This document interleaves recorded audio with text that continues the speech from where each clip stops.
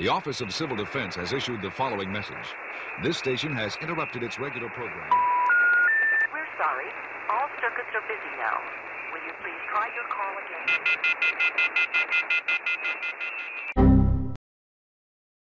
Hello YouTube and preppers, this is the Comms Prepper with a video on the basic components of a solar system. I got some of my items out of storage today to test them out and thought I'd do a quick video. And what I got set up here right now is actually charging my ocean radio and my laptop computer. And we'll go over the basic components from the sunlight to actually charging the units.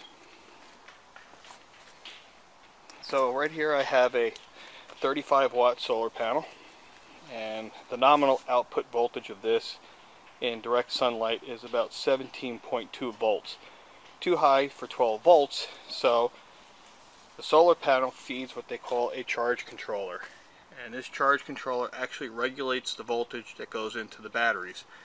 So we have an input from the solar array, and it's actually putting out 1.4 amps for charge right now into my deep cycle marine grade battery here, charging this up to 12 volts. And this charge controller here is a 30 amp charge controller made by a company called Sunforce, which could handle more than one of these panels. And again, it's charging that battery, and then the battery is connected here to my inverter. So I'm taking 12 volts in on the rear of the inverter as the input, and the inverter is actually converting 12 volts DC to 120 volts AC on the output, where I have my ocean radio charger plugged in and my laptop. Now if you had 12 volt devices, you could directly connect to the battery terminals here and run those devices. But the inverter actually gives us the 110 volts we need for devices that don't run off of 12 volts. Now this is what they call a pure sine wave inverter. And there's a difference. Inverters come in modified sine wave or pure sine wave.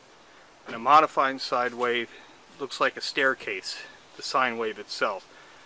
And then some computers are more sensitive that need that pure, clean 60 cycle sine wave like the power company gives you. In which case, you need a pure sine wave, which I recommend for your computer equipment and your electronics equipment. So this just covers the basics of what you need if you're thinking about setting up solar. Of course, you're going to need the array, a charge controller, some batteries, and I can daisy chain these batteries in parallel, keep adding them for extra capacity.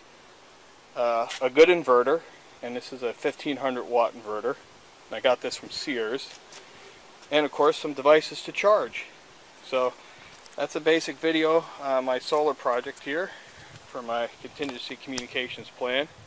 And as always, thank you for watching my videos and subscribing to my channel. This has been the Comms Prepper with Solar Power Basics.